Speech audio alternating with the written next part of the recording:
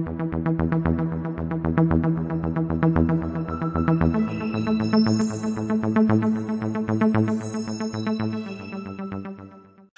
everyone, my name is Jason Sansucci, host of the Do You Know Drones podcast. I am very grateful to have today the CEO of Skyfront, Dr. Troy Mestler. Troy, welcome to the show.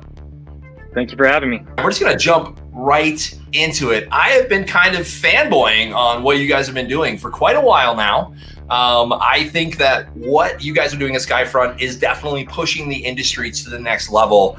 And we're going to dive more about that in just a minute. But first, I want to start with your 13-hour world record attempt. Was it an attempt, or did you actually get the world record for this? Oh, we got the world record by a large margin. That is impressive. Very, very impressive. So what I'm going to do is I just want to play that video and just get, just so everyone can see it. If you haven't seen it, it is on YouTube, but you can also see it here. So here we go.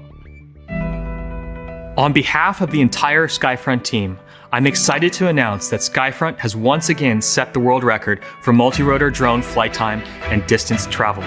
All right, brothers. See you in 13 hours. With this flight, we hope to show the world what Skyfront's hybrid electric technology can do for aviation. The Skyfront Perimeter 8 took off at 6:08 in the morning and landed at 7:12 in the evening. A total flight time of 13 hours, 3 minutes, and 57 seconds.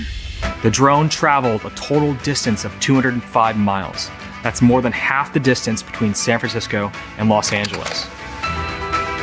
What's really shocking about this flight is that we took off before sunrise and touched down after sunset. Our drones can fly longer than most multi-million-dollar manned helicopters. The Skyfront Perimeter is a hybrid electric drone that converts gasoline into electricity in flight. What sets our drone apart is that we design and manufacture every component, from the autopilot to the hybrid electric power source, to be as powerful and efficient as possible, all while maintaining a lightweight design. Combined with hundreds of system-wide optimizations, the Perimeter's endurance is unmatched.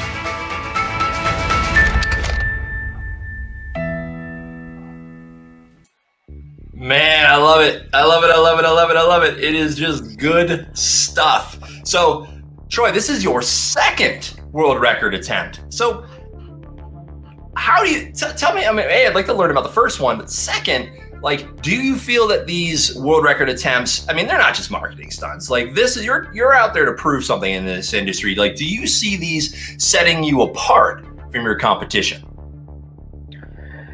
Yes, absolutely. And the reason I think that is because getting a drone to fly for 13 hours is a really, really hard thing to do. The drone's camera actually caught the sun rising and setting in one single shot, and that's just super, super hard. It's never been done before. Just to give you some context, when we first started creating our hybrid drone, our first prototype actually only flew for 3 hours. You know, it took 5 years and hundreds of thousands of man hours from a dedicated team in order to get it to do 13 hours. I think the fundamental thing that really sets us apart from our competition is that our products are vertically integrated, which is basically just a fancy way of saying we create a lot of different components. We design and manufacture a lot of different components on the UAV. Anything from like the autopilot, the active rectification boards, the powertrain itself, the airframe, we do it all. And started optimizing each part in isolation and then slapping them together, we can put the entire ensemble of parts together and optimize that, right? For power, for lightweight, and for efficiency. You know, our drones are really purpose-built machines that are designed to fly for a long time and fly over a long distance. We've set a number of different records, like internally and publicly, right? And there's a lot of learning. The reason why we like doing it is not just for setting it, you know, for whatever reason. It's really because each time we do that, leading up to a record, we learn a lot about our drone, right? And how to make it better. We learn there's a lot of learning that goes on, and we roll that back into the product. So each time we do this, the product gets better and better. And over the years, we've gained an understanding of hybrid systems that's really just super deep and further sets us apart from the competition. So when you're pushing to get these world records, I like that, right? You got to have your eyes on the prize and know your why. And we'll get to that in just a second. I'm curious about your why, but like, I'm also curious. So the way that Skyfront innovates and the way that you solve challenging problems like that, I'm curious to talk about that a little bit more. So can you dive deeper? Like, how does Skyfront, besides setting world records and pushing yourself along those ways, hundreds of thousands of man hours go into this. So like, how do you do it? Tell me more about your process. Yeah, so we really approach problems from like a physics perspective. So my background is actually in physics. Did my PhD at Princeton, got my doctorate there, and you know, physics really gives you the ability to understand what's possible and what's not possible, right? And so you know where to kind of focus your efforts. And you know, the way we approach problems is if it makes economic sense to do something, and if it's physically possible, right, through physical analysis, then we'll do it. In fact, it was actually evident on the video itself, right? So you can actually hear one of our crew say, "See you in 13 hours, brother." He said that to the drone, right? Jokingly. And then 13 hours and 4 minutes later, the drone landed with the tanks dry, right? That's how like precise and accurate our models and equations are. You know, when Skyfront was first starting, there was actually like a very famous drone CEO who told me, and if I mention his name, you know who it was, but I won't do that. He told me that, you know, hybrid drones would never work, right? He just said, okay, give up, right? Because gas engines were too heavy. And, you know, but my partner and I, we just did a physical analysis of this, and we knew otherwise, and here we are today. So physics really kind of gives you the ability to see through and pierce through all the BS in this industry. 100% agree. I'm also a physics nerd myself. I got a Master of Engineering in Astronautical Engineering from University of Colorado, so I get it. Like, rocket science is nothing but physics, and some coding, and a lot of hoping that stuff works without you actually ever get to see it. So no, I get it. So yeah, no, and like right now, right, one of the big things right now is that the Mars Ingenuity helicopter is going to be hopefully taking off here in the next week or two. Pretty excited about that. Fingers crossed that happens. That'd be fun. Not that I want that was gonna be cool. That's awesome. I didn't know that was possible. I had no clue, but it's super awesome. And like I said, they did their homework too, right? They did all the physics, and they're like, you know what? We make it super light, big blades, make them go really, really fast. It should take off if it can survive the nights. So, like I said, just kind of cool stuff. A little bit of an aside, but yeah, no, I mean, so I'm now curious. So, where do you see? We're gonna pivot. Where do you see this industry going? So, this is a huge key enabling technology, right? Besides, like, being able to fly regulatory beyond visual line of sight, fly for hours and hours on end, carry the right payloads, which is really, as a drone scientist, kind of all I care about. Ooh, hello, light. Why you gotta be so bright all of a sudden? And like I said, I really want to understand, like, where do you see this industry going, and what excites you about this last year and this next year of where we are going, specifically for Skyfront, but also for the industry as a whole? Would love to get your thoughts. Yeah, so with recent advancements to autonomy and cost and endurance, the day we replace manned helicopters is really just right around the corner. And that's something that I'm personally, and our team is very passionate about, very excited about. I think we're all together, like, watching the aviation industry transform in front of our eyes. And you know, all that drone hype over the last 10 years is finally turning into a reality. I couldn't agree more. Like, I see things. So I've been in this industry for a while as well, and I've definitely seen the trajectory over the last year start to really go hyperbolic. Like, it is going exponential. It is, ABSI may have called it exponential, but like, I really think we're hitting a point now where we're actually starting to get there. The applications, the public acceptance, it's getting a little better. There's still more that we can do, and that's why putting information and content out there like this is so important. We need everyone, the public, not just our industry, but the public to understand what is possible, how we are thinking about solving these problems. And oh, by the way, we're not out there to spy on everyone. Like, we're trying to solve some real world problems, including replacing manned helicopters, not putting people out of a job. We're trying to save lives. And I saw in one of your interviews, that is it, right? Yeah. You know, you look on YouTube, right? Or just Google helicopter power line crash, right? There are so many of these low flying helicopters hit a power line, the whole thing just comes tumbling down. And unfortunately, people are killed every year due to this. And that's one of the things that going unmanned just does away with, right? And we can save people's lives, and we don't have to risk people's lives in order to save lives anymore. You know what I'm saying? So that's something that like is a fundamental tenet, and something that drives us here at Skyfront. Extremely admirable. And like I said, from someone that's been doing this for a while and has been working in the utility inspection world for a while, seeing the battles between just internally, the large IOUs and the small, municipal utilities and co-ops, they're trying to figure out how these two worlds coincide, because they get massive volume from helicopters. We're trying to equalize that, but this technology really does equalize that in a tangible, real way. So I think that's just something that like gets me extremely excited, because I would love to see that. Like, they want to use drones for distribution inspection, totally makes sense. Transmission is just going to the helicopters just kind of automatically, and they're dabbling into some numbers, tiny numbers for drones.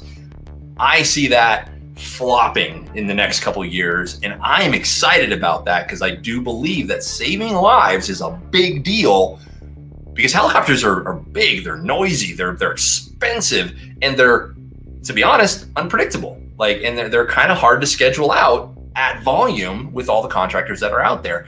We've seen it several times, not just in California, but all over the US, that if we can switch over to this unmanned technology, it is going to have massive benefits overall. So a little bit of an aside, but I thought that was important. Yeah, it's safety, it's availability, and it's cost. That's the promise of unmanned, and that's what we're trying to make a reality here at Skyfront. And I love that. I think that's fantastic. And I push you on your journey. I really want to see you guys. I mean, you guys are internally motivated. I love that.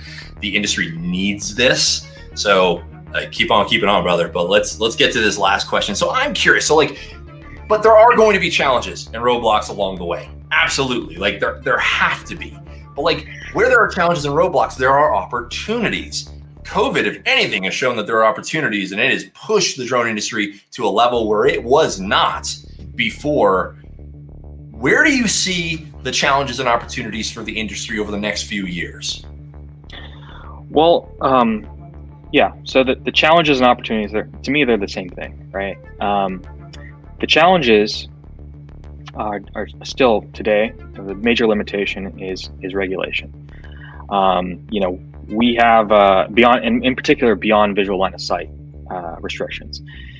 Having a drone that can fly for 5 hours and transmit video up to 30 miles away, that's awesome. But if you can't legally fly it, then what is the point, right?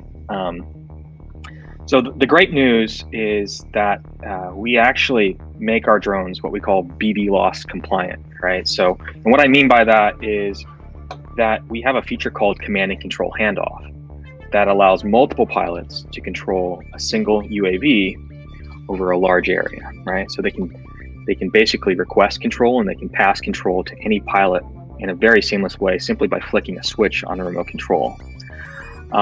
In this way, the drone can fly beyond visual line of sight of the original pilot, but it's still always within line of sight of a pilot in the crew, as long as that pilot is within radio line of sight of the aircraft.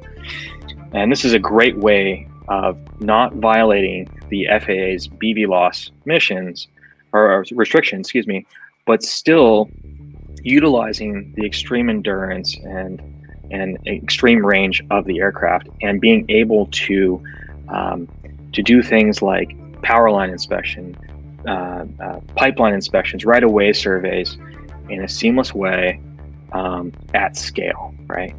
One of the issues with drones today is like, if you have to remain within line of sight, you have to send the drone out, you know, in a kilometer away, it's going to land, and you got to go out there and you got to do it again, right?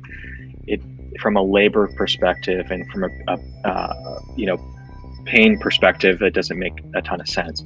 So we give our customers the tools they need in order to fully utilize the extreme endurance of the vehicle, so they can go and they can scale their operations properly. I agree. I think that challenges are opportunities, and I think BV loss is a challenge, but you're right, it's an opportunity. We need to be able to stay here. And here's the reality. The reality is we are a worldwide industry. It's international.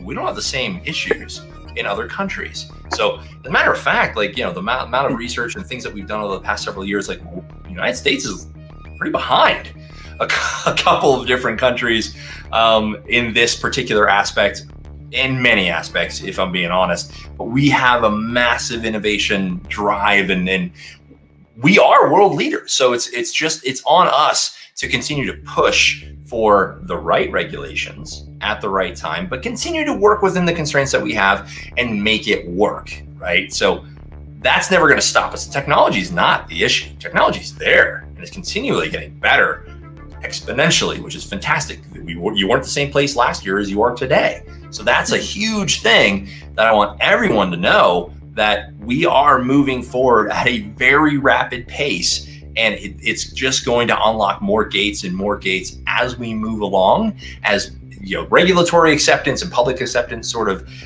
trend in the right direction, which I believe they are now.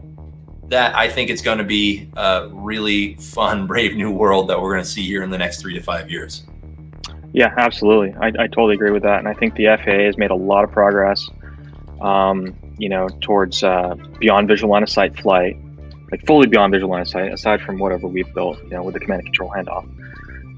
You know, we see more and more companies now getting waivers to fly beyond visual line of sight. They've streamlined the process in some ways. And so we're really looking forward to that. And, you know, I really do think the day when drones are going to be flying autonomously over the horizon, that's really right around the corner. We have a great vantage point right now. I mean, we're seeing this industry just totally transform. It's kind of fun where we're sitting.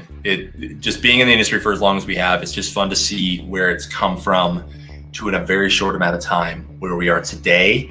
And I'm just so excited to see where we're going tomorrow, for not just me, but for my students, my children. Like, I want to see this for them, just because they're excited about it today. They love this technology, and they just really don't understand, at least not yet, that these are not just toys. These are revolutionizing the world. I see drones, and I've always said, they're fun flying ham sandwiches that carry really cool sensors.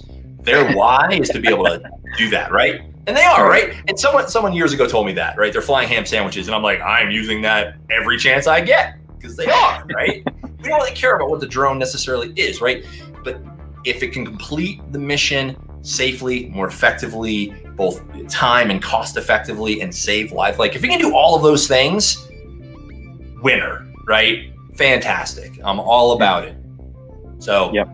I really think that we're like, you know, that this period in the drone industry is very similar to the period in like 1995, 1996 with the internet. You know, people kind of heard about the internet back then. They started seeing like web addresses on Coke cans and on just, you know, on commercials, but they didn't really know like why it was useful. It was only until a few years later, and then it became clear. It's like, oh wow, this is really changing everything that we're doing. And I think it's the same thing in the drone industry right now. We're really on the cusp of that, where people are finally starting to see the true utility of this technology. 100% agree. This is going to be fun. I'm excited to see Skyfront where you are a year from now. We should chat again. I would love to do that, absolutely. And just keep tabs, 16 right? 16 hours. 36 hours. I'm just calling it. I don't know. I'm not going to like bet any Bitcoin on it, but you know. Troy, thank you so much. This has been very insightful and eye-opening. I love your mission. I want to see what this technology can do a year from now, 5 years from now. It's going to propel us to a place that we can't even imagine right now. But we're the dreamers, we're the innovators, we're the people that are out there pushing the envelope every day, and we're excited about it. So I just want to thank you so much for your time. Really appreciate it. And I look forward to chatting again. My pleasure, Jason. Thank you for having me.